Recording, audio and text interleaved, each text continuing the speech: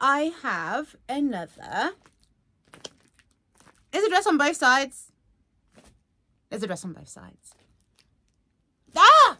But I have another Plushie Dreadfuls unboxing. This one has been really wrapped tight. It's going to be a video where I do it on 2 different days because I don't want to wait, because I can feel that there's a pen in here and I want to know if I got a different one. So I'm going to open it now. Let's just get into it. It doesn't seem to be taped up this time, so I can rip into it. Let's grab it out. I noticed yesterday I actually have 30 Plushie Dreadfuls, and there's 33 in my house in total, including the ones that I have for my kids. I did get a different pen. I got Ouchie Bunny, which I believe is the one that my friend got. So we're twinning. We twin so much. But here is the, oh, the Ouchie pen is so cute. Because the other ones say Plushie Dreadfuls on them, and this one actually says Ouchie. Where is... Yeah, I've been using it. I've been using my Num Bunny. I want to get the Num Bunny, but I haven't got it yet.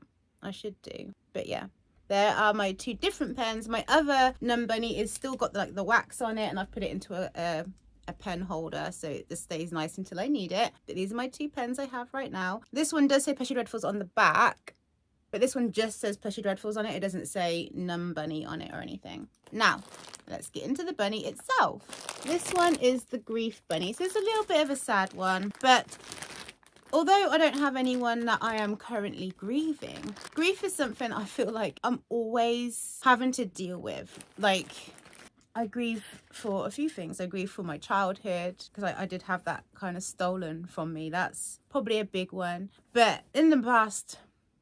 almost 10 years, I've been grieving my family. They all shun me because they're in a cult, and so I won't ever see them again. Not unless I rejoin the cult, which I would rather die than do that. I was born and raised in it, which is why I lost my childhood to them. I do believe that kids in that cult are subject to ABUSE, but it's particularly bad for little girls, and a lot of mine took place once my brothers had left home. So they weren't around to witness any of it, so it's much easier for them to remain in denial about just how bad our mother actually is. One brother experienced something particularly bad, but he'd never admit that it was abuse from her. He'd rather just ignore it.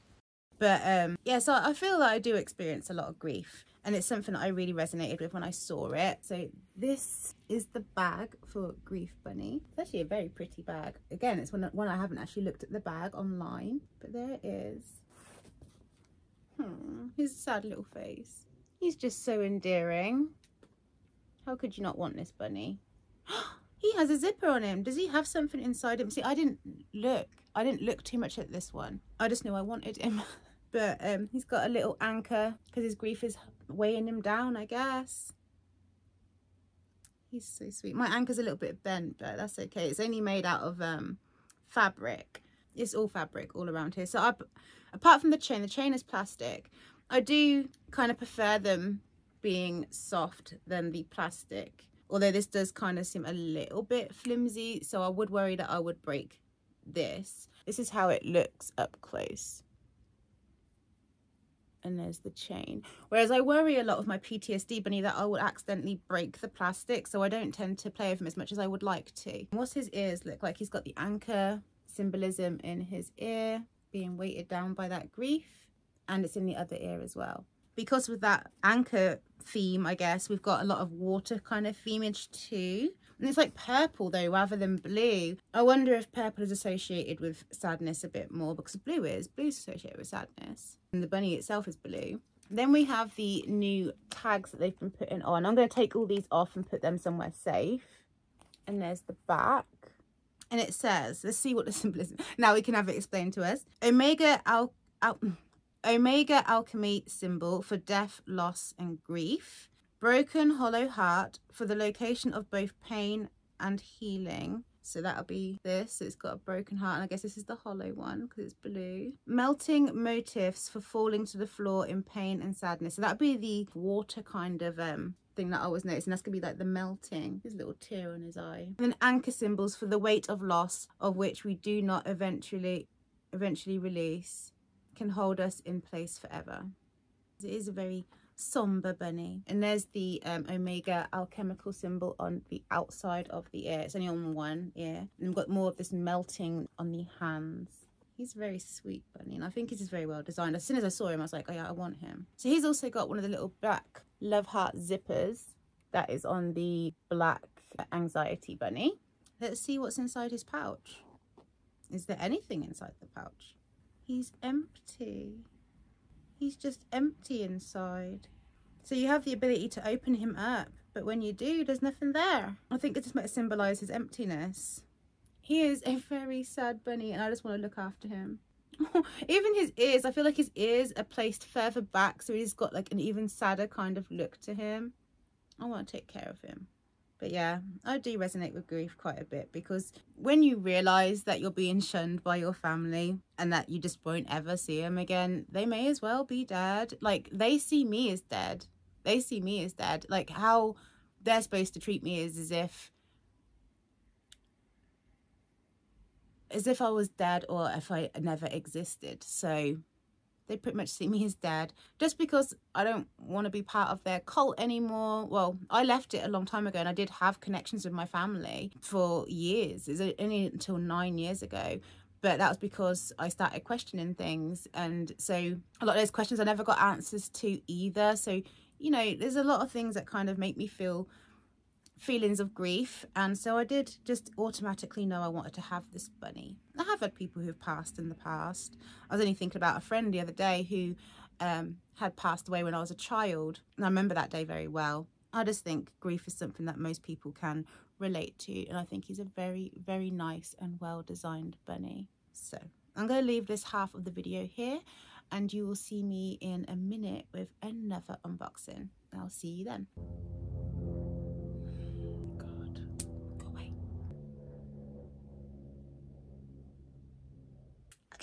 Hi, it's a couple of weeks later. I feel like this one took a bit longer to come than usual. Normally it takes about 11 days. I swear this one's took much longer than that.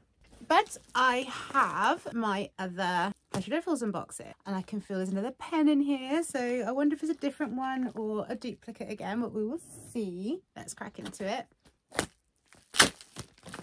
If anyone's interested in an update on the Build-A-Bear, looking a bit stretched out right now, I've been using him non-stop. He's been warmed up a lot. I warm him up in the daytime, at night time. Like, he's become quite essential. So him and Ludo kind of sleep with me at the same time now.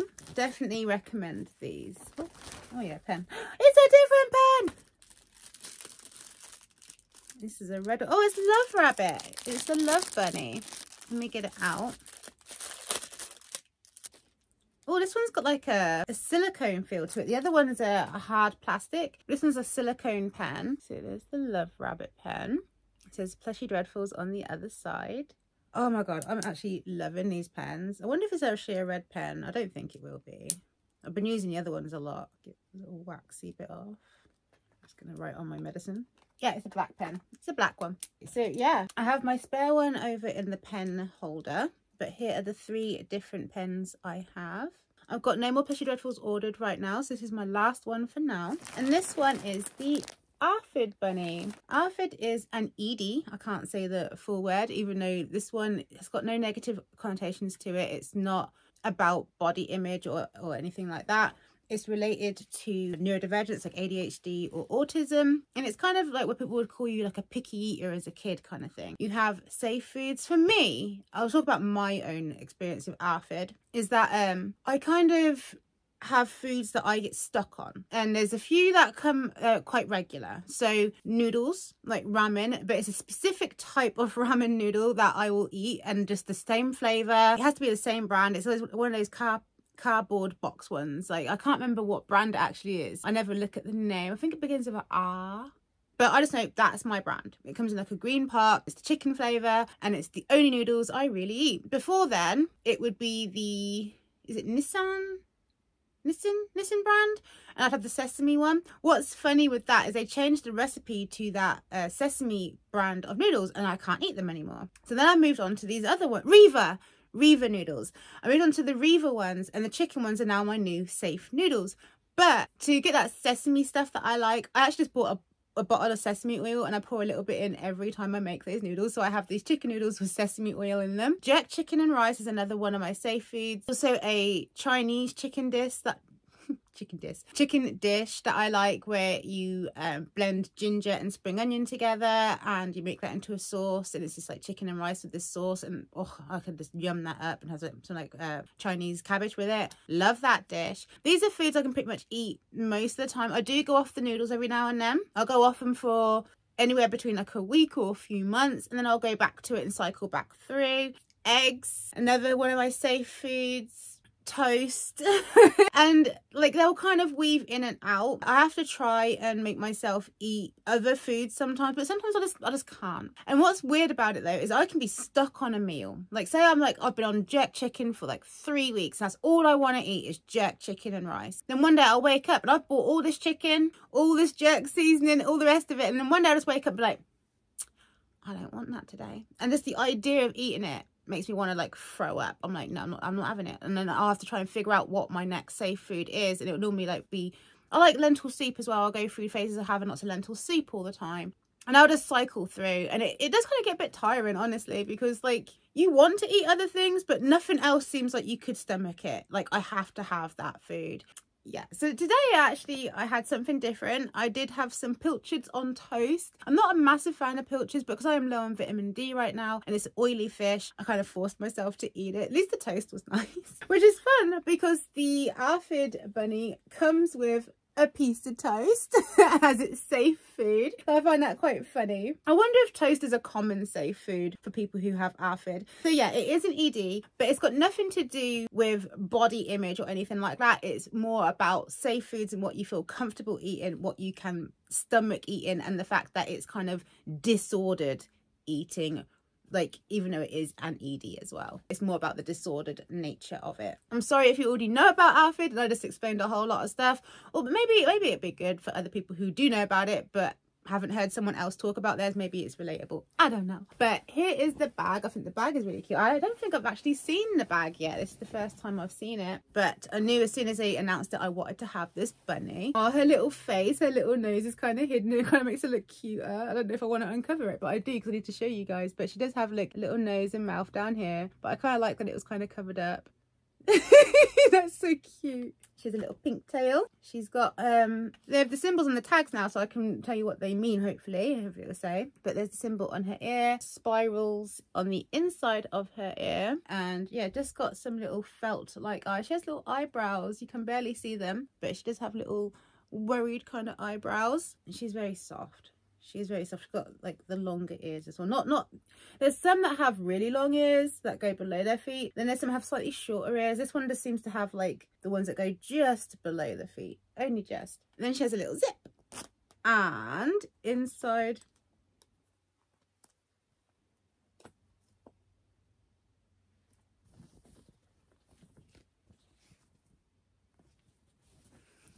it's inside my bag. I thought the toast lived inside her tummy, but there's the little piece of toast. It's actually quite a chunky piece of toast, and her pocket seems kind of small. Let me see if I can fit it in, because they show in the picture of it kind of in her tummy, but I don't know if it would actually fit in there. It has got a little bit of elastic around the back of the toast, so you're going to be able to attach it to her hands at least. But I kind of like the idea of keeping it in her tummy so I don't lose it, because as you know, I do have a bit of an issue with the plushies that that have accessories because they're easily lost. I have the masks up here, like I said I'd put them. Oh my god, this is really not going in. I thought this meant to go in here, but now I'm wondering if it's not meant to go in here. I have managed to squeeze it in though. You can just see its little face. But I kind of bent my thumb back. Like, I've got to be careful with that thumb actually. One time I like bent it completely back trying to take off some knee-length socks, and it took a really long time to heal, and I've managed to injure it several times ever since, so I've kind of like weakened that thumb. Okay, you can get it in with a lot of effort and do it back up. Let's read the label. I actually have a spare label in here. Aphid bunny. I thought it had fallen off of her, but she actually has it on here as well. So yeah, it's got an extra label. That's odd, but I'll just read the one that is here. Aphid rabbit symbolism. Cream colour for paleness and anemia. I was actually anemic recently. I don't think I am now though. I'm good for that. I'm just really, really low on vitamin D. Like severely low on vitamin D. So I've got a prescription for like a 6-week course. But apparently I'm going to need to have maintenance doses after that. But that's different. That's unrelated. I'm sorry. Empty stomach, like in brackets, trauma due to attempts from others to punish those with aphid into eating. Plush bread friend for safe food choice. So yes, it's safe food. Swells in the ears for dizziness. Oh my god, the amount of times I get dizzy. And earth alchemy symbol for dryness and dehydration. So that's what the earth alchemy symbol is on the ear. That's this symbol. So that's all it has on the tag for its symbolism. And here is the bunny. I'm not sure if I'm meant to have the toast in its belly now, as it says it's meant to be an empty stomach. I'm going to try and keep it in there, so I just don't want to lose the bread. But like the inside of its tummy is quite stuffed, so it's really hard to get it in there. I wish they'd made it a little bit bigger, just so that we had the choice to store the bread inside the tummy. It says safe food, she can eat that, you know.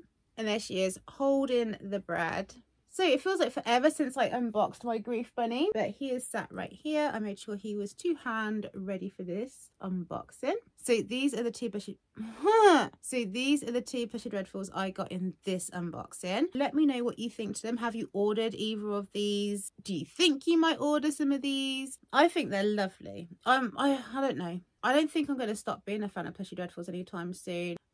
So often I think there's so much wrong with me. This is kind of like, not a bonus, but like a consolation that, okay, there's a lot of things wrong with me, but then there's all these bunnies that I can relate to in so many ways, and they're so cute and so soft, and I love collecting things. This probably to do with my ADHD. I've always loved collecting things. Recently I've been looking at my collections a lot lately, not just my plushie collections. I've got a lot of collections, and I get to collect not only plushies but like a specific type of plushie. Like obviously I've got the jelly cats and stuff, but these are quite uniform in a sense because they all have like a theme. So I enjoy collecting these because it's like, well, these were part of my life, these conditions were part of my life for a long time and have helped shaped me into who I am today. So I don't know, I love that these are kind of symbolic plushies rather than just being attached to something soft and cuddly or sentimental. These are sentimental in a completely different way, and like I say, I find them as like a healing tool and I really enjoy them. So I'm sorry to kind of ramble on about my feelings. If you like this video, I would really appreciate if you give me a like or a comment, or if you really liked it and you got all the way to the end, maybe consider subscribing, because I will be making more videos. That will be a given. I will be making more videos, and in fact I should unbox my daughter's Christmas present while I'm at it. I got the Bluey bingo from Build-A-Bear, so I should do that as well. If you're interested in Build-A-Bears, I have Build-A-Bear videos, I have Jellycat videos, and I have the odd different plushie brands that I've like dipped my toe into. Also Charlie Bears, I love Charlie Bears. So yeah, hopefully you'll stick around, maybe you'll subscribe, and I will see you again soon. Thank you so much for watching. Bye.